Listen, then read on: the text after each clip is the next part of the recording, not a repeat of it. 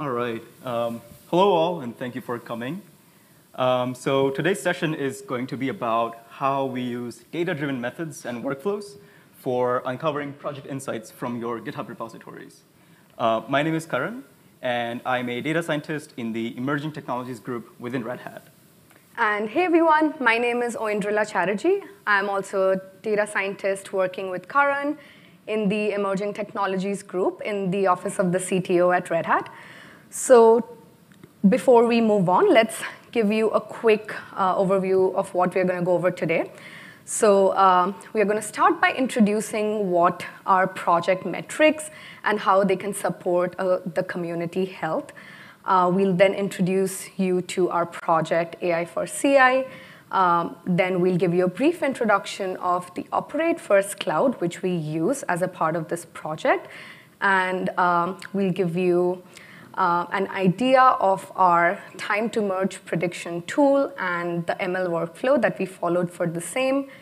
We will then go over the next steps for this project and how you can engage. So it's no secret that Git repositories can reveal a lot of information about a project's health and community. So we can derive insights such as the velocity of a project, the blockers during the development of the project, community engagement. So metrics such as member churn, bottlenecks in contribution, average time to triage, time to merge, all of that can help software development teams and also open source program offices to, let's say, better allocate resources to a project. It can also help them evaluate an ongoing project success. It can help the team advocate for the work that the software development team is doing. And finally, it can help analyze the growth of the development community as well as the journey and growth of the community associated with the project. So how do we calculate these metrics? So obviously, we derive data from code repositories, which are coming from the repository data. It can be from the Git repos. And for the most part, we have heard about analytics and retrospective analytics on a project's development. How can you use AI or machine learning to aid a project's development? So for that, we introduce you to a couple of tools that we have built, which is the time to merge prediction model, which is basically an ML model which can help predict when the time, what the time that a new open pull request will take to merge. We also have built models such as the optimal stopping point of a given long-running test, basically the time after which running the particular test is not efficient because it's most likely to go ahead and fail. So you can use ML services such as this to aid with your software development process and also to help with community growth. So that brings us to our project, AI for CI, and the whole toolkit. So basically, this project is a collection of open source tools that include scripts, notebooks, dashboards, different metrics, and data sources.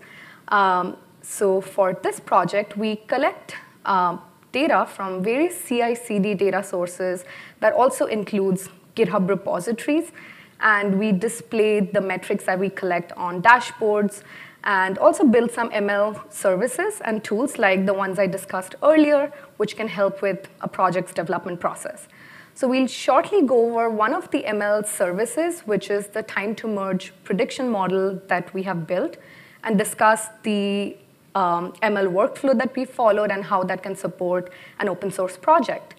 So we build all of these AI tools and services on the Operate First Cloud. So the Operate First Cloud provides us with tools and services and ML toolkits like Jupyter Notebooks, Apache Superset, S3 data storage, Trino database engine, model serving infrastructure that can follow various that can help with different segments of the ML workflow. So what is Operate First and what does it actually mean? So as data scientists in the emerging technologies group at Red Hat, we work closely with the Operate First initiative.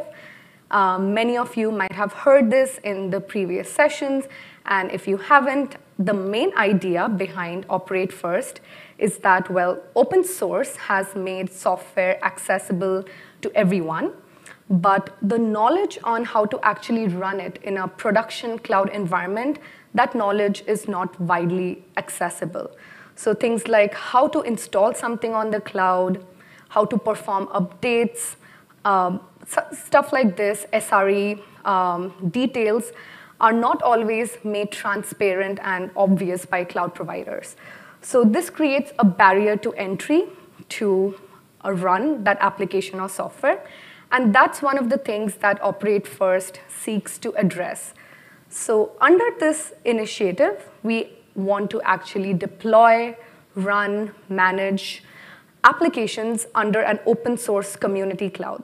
So first of all, this makes operations and SRE best practices available to everybody and accessible to people. And also, since we are running this software ourselves firsthand, we can take lessons that we learn from the community, from this open source community cloud, and put these lessons back into building the application. So basically, this makes our applications easier to run and manage for everybody. So how do you, or why should you as a developer or a data scientist or a data science manager care about Operate First?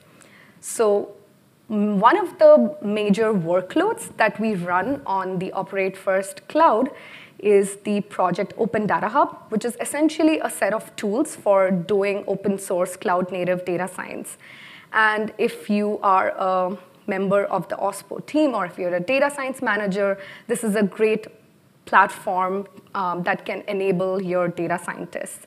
So this essentially means that as a data scientist, you have public access to a collaborative, reproducible, open cloud environment where you can do all of your data science work, so yay.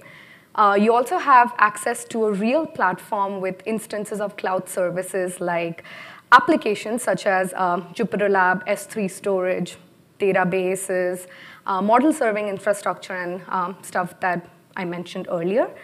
And secondly, since these workloads are run publicly, you also have access to the data that we collect related to the open operations, and we can create an operations data set out of it. So this can have data, for example, what does the memory usage patterns of a particular application look like before it starts to fail? And this creates a great opportunity to leverage this open operations data set and to better understand operations and build AI ops applications on top of it. So this is exactly what we are trying to do in our project AI for CI. So let's take a look at the workflow that we follow, or the components that this project consists of. So you have an idea of how we went about building this. So with the interest of prototyping this workflow, we started with the OpenShift Origin GitHub repository. That was one of the repositories of interest, and we collected its pull request data over the years. We then transformed the input columns coming from the pull requests, such as size of the PR, the types of files in the PR, the number of files, the description, who created the PR, and various other features like that that can be ingested into a machine learning model.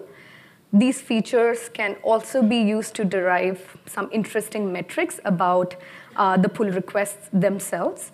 And this can basically provide a slightly better visibility into the software development process.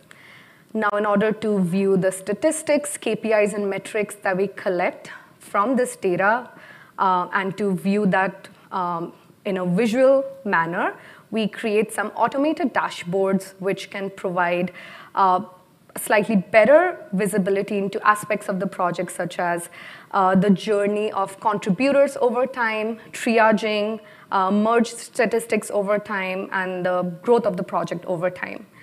So let's take a look at the tools that we use to create these dashboards and the visualizations that I mentioned earlier. So we basically collect data from Git repositories using a tool called the Thought MI, which I'll discuss shortly.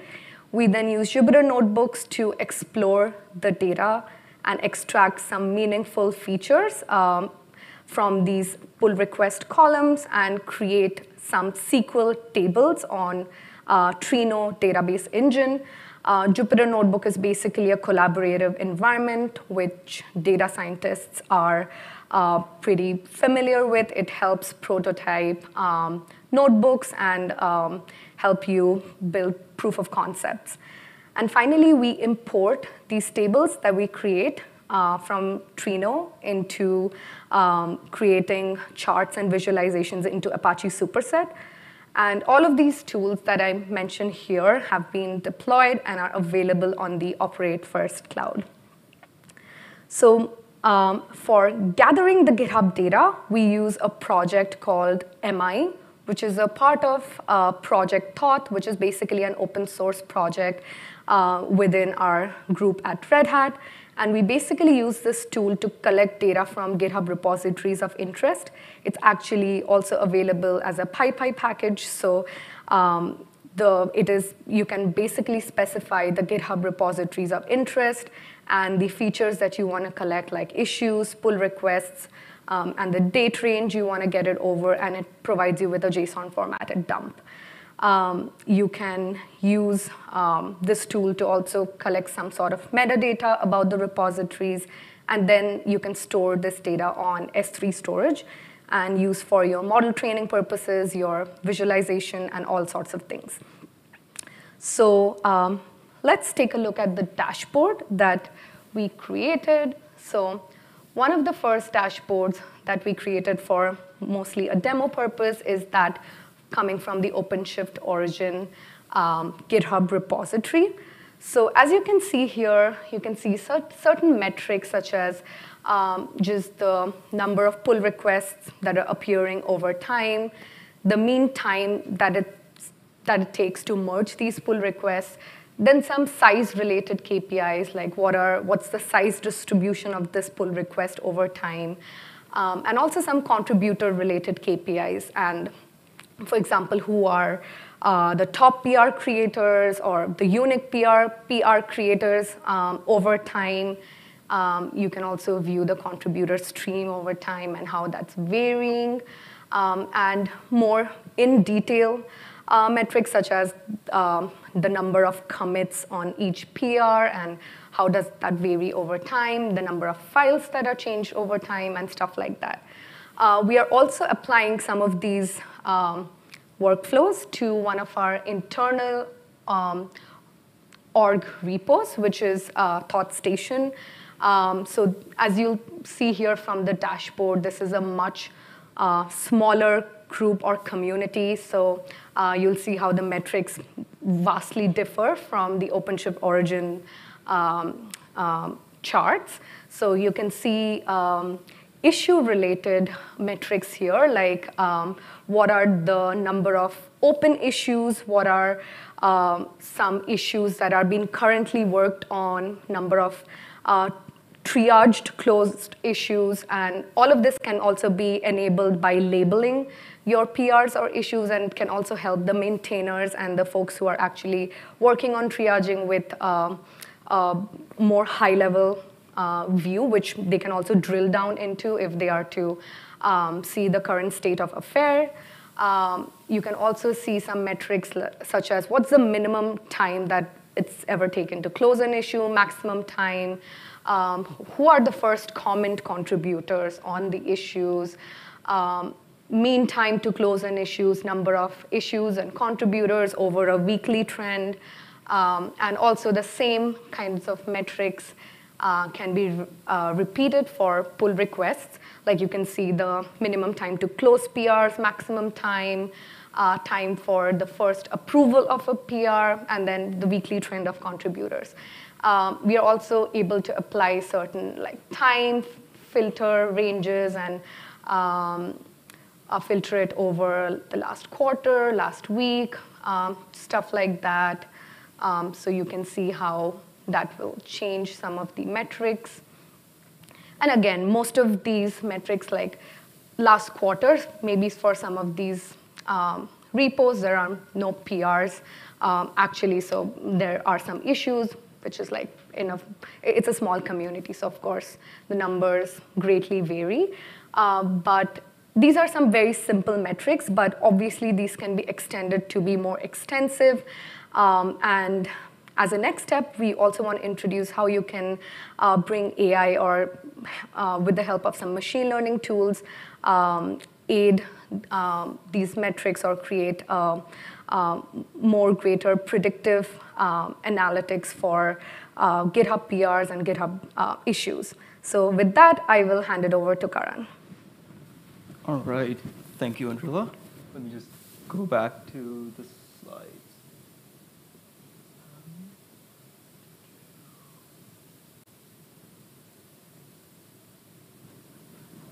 Cool. So yeah, so just to recap, so far we've seen the workflow for collecting raw data from GitHub, cleaning it and pushing it to a Trino database, and then creating some visualizations out of it to see some key metrics for your project. Now, in the next part of the session, I kind of want to focus on an orthogonal workflow that you can have from this step, using which you can basically create and deploy machine learning models to essentially create like intelligent services that will assist you in project planning or improving the community or developer experience and so on. So specifically, we'll talk about how we extract some features out of the raw PR data that we collect. Then we'll talk about the kind of models that we explored. And finally, we'll show how we deployed our model as a service so that it can actually be used in your workflow. So obviously, there's like different kinds of ML services that you can create, like following this workflow. For example, you can have a service to tell you who's the best set of reviewers for a PR, or like how much time you'll have to wait before someone comments on your issue, and so on and so forth. For this particular project, the service that we create is called the time to merge prediction service. So the idea is, given a PR, we want to estimate how much time or how much effort is going to go into getting that PR merged. And some of the main motivations for doing this is to basically help like a project lead or scrum master or like a similar persona to kind of help them in like triaging like incoming issues or incoming PRs on a repo, and also get a sense of the workload that their team is under over a given sprint. And on the other hand, like as a developer or as a contributor, like having this kind of information kind of helps you manage your own time and resources better. So that was some of the main reasonings for doing this service. So to frame this as a machine learning problem, we were considering two main approaches. So one approach is to set it up as a regression problem. So here, the outputs would be like real values or like real numbers. So this could be something like PR will be merged in 36.75 seconds or something like that. So that was one approach. And the other alternative was to do a classification approach. So here we'll have more, or we'll have less granular time frames, and we'll have like time intervals instead. For example, PR will be merged in 1 to 2 days, or 3 to 5 days, and so on. So which one's the right approach for you, right? Well, we think this kind of depends on the use case for your particular service or your project. But based on our conversations and like our analysis on the initial data, it seemed to us that splitting it into discrete classes and then doing a classification problem was the way to go for this problem. So this means that our machine learning setup looks somewhat like this. So you have this raw PR coming in, and then you have a model that does some feature transformations and pre-processing, and then produces a prediction that looks like one of these labels, like merge in 0 to 3 hours, or merge in 3 to 6 hours, and so on. Cool. So that's the overview of the machine ML setup. Now let's talk about how do we actually create this model in the middle. So the first thing for creating the model is to engineer some features out of the raw data.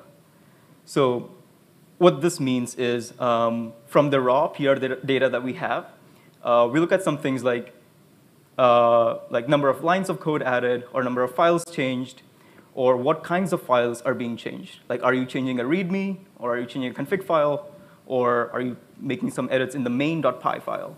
So we thought these were some of the interesting features that would provide some strong signal into predicting time to merge. Another thing that we look at is, for example, from the timestamps, we can look at, is it a weekday or weekend, and so on. So from this chart over here, it kind of shows you like what features were important in making these predictions. And I think this green bar over here shows the importance of a weekday or weekend. And intuitively, that kind of makes sense, because if you're creating a PR on a weekend, then it's going to take longer to get it merged into your project. But yeah, so we developed like a bunch of features like that out of our raw PR data. And then we scale them and then feed it to our machine learning models. So we explored just some basic models for this task. So we tried out SVMs, decision trees, random forests, and also gradient boosted trees. And we found that in most of the cases, a random forest seems to outperform the rest of them. So we went ahead with that model, and we saved it to our S3 bucket for deployment later on. All right, so at this point, we have a model that's been trained and ready to go. So now let's see how we can create a service or like a deployment out of this trained model. So the first thing we do for model deployment is to write a small Python class or like a small script. So this script basically defines how your model is going to be loaded. So in our case, it's going to just download from an S3 bucket. And we also define how the prediction is going to be made for a given input data. So again, in our case, we packaged our model into a pipeline already. So for us, it was just like 1 or 2 lines of code that says model.predict on the incoming data. But yeah, so we write this small Python class. And then we bake it into a container image using S2I, or source to image. So this container basically uses Selden as the base image. And Selden is essentially a framework or a set of tools that helps you deploy your models as services. So it has all the logic for how do you deal with like incoming requests. So it defines the HTTP server for you. So in this case, it tells the service to pull the model from S3 and then call the predict function. And once we have defined this container image, we create a Selden deployment, and that's just like one YAML file. And this Selden deployment goes ahead and creates the machine learning service for us. So now we can just expose this on a route, and yeah, once you've exposed it, like you'll have an HTTP endpoint to which you can send raw data and then get predictions as return values. So great. At the end of this step, you've basically created a inference endpoint that you can query and get predictions. So now we could, in theory, stop right here. But if you think about how you want to integrate this into your development workflow, then it's kind of difficult for a developer to, every time they create a PR, to manually scrape the PR data and then send it to this endpoint to get predictions. So in order to improve this user experience, we went ahead and kind of created a bot out of this, or a GitHub bot. So this GitHub bot basically does all of this for you. So every time you open a pull request, it will use the GitHub API to collect the data from the PR, and then send this data to the endpoint that I showed earlier. And then it will take the predictions from that endpoint and put it as a comment or a label or something like that on your PR. So yeah, by this process, you can this shows you how you can embed like ML services into your development workflow. Yeah, so far we have shown you what this logical pipeline looks like, or what the workflow looks like on an abstract level. But we haven't really talked about how do you actually implement this entire workflow. So let's talk a little bit about that. So to do that, we use a tool called Oindrilla. And Oindrilla is a framework, or a set of tools, maybe, that lets you create pipelines that you can deploy on Kubeflow, Airflow, or you can just run locally as well. And basically, each step in this pipeline, or this DAG, is going to be Jupyter notebooks or Python scripts. So it integrates really well with your data science working environment. And for each of these steps, you can define the runtime image, the resources, and so on and so forth. So you can fully configure this quite easily. And yeah, so you have this UI that Oindrilla provides to create the DAG that's shown on the left of the screen.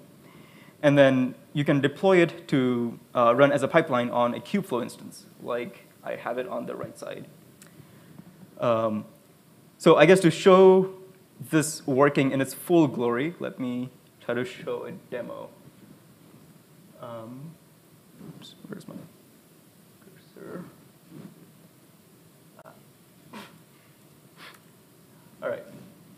Doesn't seem to agree with me. OK, there it is. Yeah, so this is the Jupyter Hub environment that I have running on my Operate First Cloud that Oindrilla mentioned earlier. And we have integrated Oindrilla as a plugin on Jupyter Lab. So with Oindrilla, you can simply, quite literally, just like drag and drop the notebooks. Oop, not like that.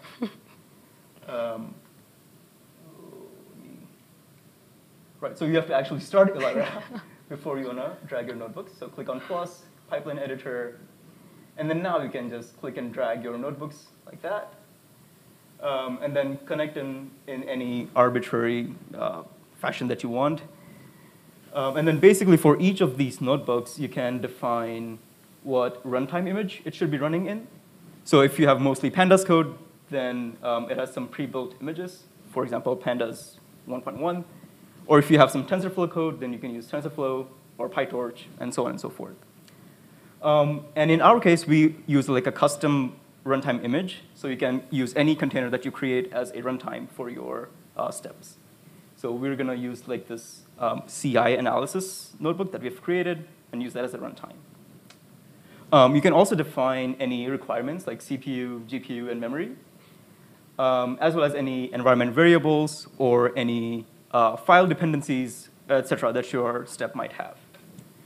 So I'm not going to create my DAG all over again, but I do have a DAG that I've created already, and it looks kind of like this. So this is the entire project workflow, essentially. So in the first step of the notebook, it basically runs the data collection step that Oindrilla mentioned earlier, which is the MI tool that our sister team, the Thoth team, had created. Then the second step is the data cleaning, the feature transformations, and pushing this transform data to a database. And then the final step in the pipeline is a notebook that takes the raw featured data and then trains a model out of this, and then pushes the trained model to an S3 bucket. So if you want to run this, you can click on the play button here, and then select which Kubeflow or Airflow instance you want to run this on, and then click on OK. And it'll take like maybe a couple of seconds, and yeah, there you go. And it's going to set this up to run as a pipeline on your Kubeflow instance. So if you go to your Kubeflow instance, you should see, yeah, so there it is. So there's the pipeline that we just created. And as you can see, it is like starting to collect data and like basically run the notebook. So this is going to take a couple of minutes to run. So I'm just going to skip to a pipeline that's already run before. So yeah, this is what it should look like once it has run. And at the end of this step, what you'll have is a trained model that has been pushed to a S3 bucket. And then from there, the Celdon deployment will pull it and then serve any incoming requests for your GitHub PR. So let me quickly show what those look like. So this is the endpoint at which we have deployed our service. So what I'm going to do is like pull some PR data right here.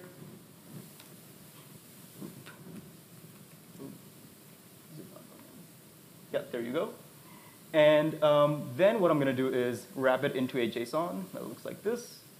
Let me do that, run. And then what I'm going to do is send this JSON data as a payload on an HTTP request to the Celdon endpoint that we created earlier. And hopefully it should run correctly. And there it is. It should give a 200 response in return, meaning that it ran successfully, and you have some output. And that output should look like this. So here it tells you the PR belongs to class 3, which means that it's likely to be merged in 15 to 24 hours, and so on. So there you have the service working in its full glory. And of course, we've also created the bot, or Harshad, our teammate on our sister team, created this bot that like every time you open a pull request on your repository, this bot will come along and put those predictions on your PR. So by this way, you can have like a ML service integrated in your workflow. Cool. Let me go back to the slides real quick. All right. There. All right. So there's a couple of next steps that we have planned for this project as well. So this is a fairly new project. So there's quite a lot of work that we are planning to do. So the first is to make this service available as a bot for any repository in general. So right now it's kind of tailored to our specific repositories, but we want to expand that in the future.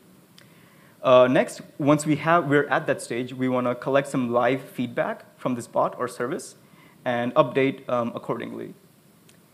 And yeah, so finally we want to iterate on the actual models themselves to make it more performant and more accurate. So yeah, that's pretty much it. If you want to engage with this project, there's multiple ways you can get started. You can find our data sets, the data collection scripts, the exploratory notebooks, and everything on our GitHub repository. And you can spin up a Jupyter Hub instance on the Operate First cloud and actually run everything that we have right now.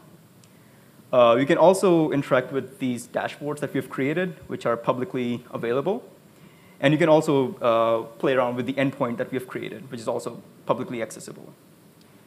And lastly, if you want to look at the different analysis outside of this project in the larger AI for CI project, then we've put up our YouTube playlist out there, so you can check that out as well. So thank you all for joining. And here are some more links, if you needed that, to the project website, to the GitHub repository, and a bunch of social media channels where we frequently post updates. So feel free to connect with us over here or on our emails or anywhere. So yeah, that's pretty much it. Thank you all for joining.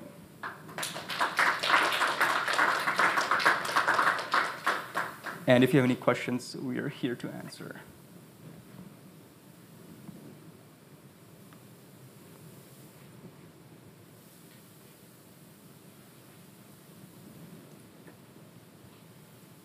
All right, if there are no questions, just feel free to reach out to us, go to our Git repo, open issues, and yeah, thanks so much for joining.